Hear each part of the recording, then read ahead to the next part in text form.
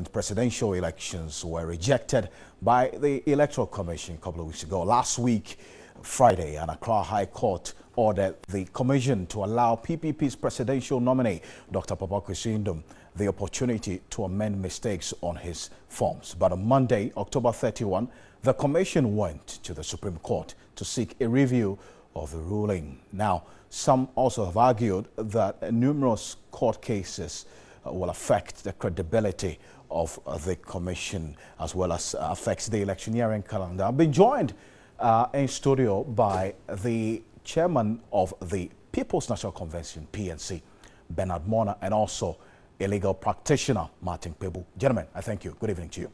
Good evening. Let me start off with you, Bernard. You were in court today. The EC's lawyer did not turn up today because of the fact that he had to attend to other court cases. He was fined 500 Ghana cedis. What exactly are you seeking in court, specifically the reliefs? Well, to get Dr. Edward Mama back on the ballot so that the people of Ghana will have an option of who their president should be. And in particular, you should vote for Edward Mama at the end of the day. And many Ghanaians who think that Dr. Edward Mama comes with the competence, with the capacity, and the wherewithal to be able to lead Ghana out of our current economic and social difficulties. And so clearly, the EC's decision to exclude Dr. Mama is to deny the people of Ghana their chance of a choice of who should lead the country.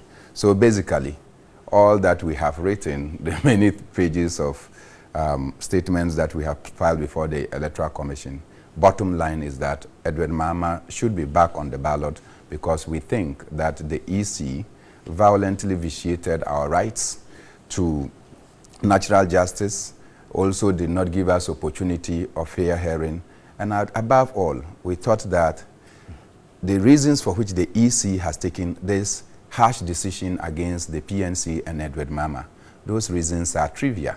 And lawyer will say that the law does not dwell on trivia. The law dwells on substance. What reason do you describe as trivial? The fact that to say that two persons of us... You had two persons endorse the candidature of another presidential candidate. If that is trivial, the EC would not take a decision of disqualifying your candidate when you on the do not basis have of locus to be able to determine that these two persons actually endorse you and endorse another person, because we did not have access to all the other presidential nomination forms. PC them side by side, and then we'll compare with the PNC's document to say that these persons have done this and therefore we should rectify that before we go to the Electoral Commission. When the Electoral Commission is the only institution with capacity to be able to determine this, when you see it, you point to us, and then we will remedy it and then bring it back to you. You did not give us that opportunity. Martin Pebo, now the EC has exercised its legal and constitutional right of going to court to seek a review on the Friday's ruling. What exactly is the impact of such a decision and the ones to follow, the plethora of cases in court? You know, at the first glance, it will just tell you that this suit in the Supreme Court would further hold things in abeyance. You know, last Friday, I think quite a good number of us in the legal fraternity were happy that the High Court has spoken. And the EC is subject to the directions of the court. So for the EC to turn around and say it wants to go to the Supreme Court, to be candid, looking at the timing, I wouldn't have done so. Let's do a cost-benefit analysis. Yes. Would it have cost us that much to have a presidential candidate who has a possible case of forgery of signature as against just letting it go, you know, because of lack of time? Quickly. Yes, it would certainly have been better for our body politic for the EC to have allowed things to settle, just as the High Court spoke, because that would have given the EC time to prepare adequately for the election.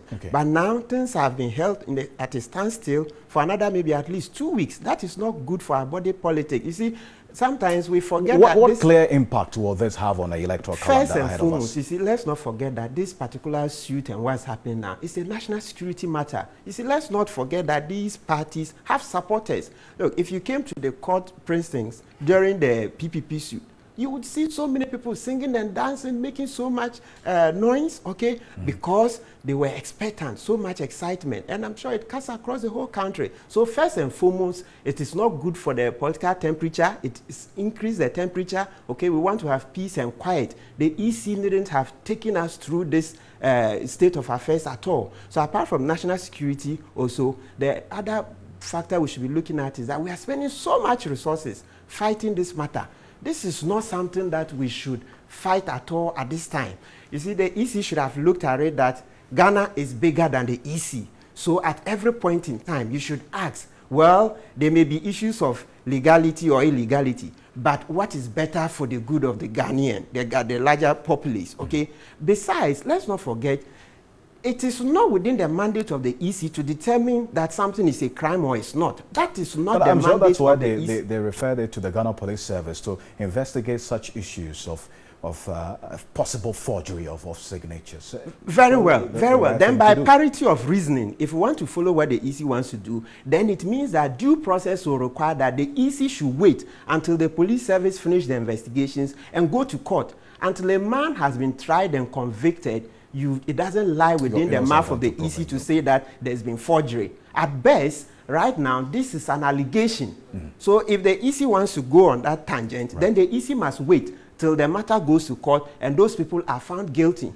A person is innocent until proven guilty. No, so you see the absurdities that the EC is getting itself into. Finally, Mr. Mona, you're a chairman of a political party fighting the EC in court. 4th of November, Friday, you're expecting a ruling on this matter. But how is this? It's not, by just correction, it's not a ruling. They have to file their statement of case. And then the case will be heard on Friday. The judge has given each of the parties 5 minutes. 5 minutes? 5 minutes to argue, to present your case on point of law. That's all, 5 minutes. So we are going to court and our lawyer will have 5 minutes. That of the EC will have 5 minutes. That of the Attorney General will have 5 minutes, after which the case is finished. We go and then the judge will set a date for ruling. And we are confident that the EC just over-assumed its mandate and then took us to all these things that we are going through. Somehow, our campaign has been affected, and you know Edward Mahama, a very law-abiding person, very, very committed to our democratic growth. When this thing happened and EC said, he said, look, I'm not going out there to do any campaign because the EC says that I am not qualified. If I fight and when we win, then I will go out there to do campaign. So as it stands now, we are holding on the presidential campaign. And you can understand the frustration that is setting in because from the 11th, we're supposed to be on the field up to date. Now we are here. I see. We'll see how November 4th, that's 3 days away, what happened in the court. 5 minutes by your lawyer.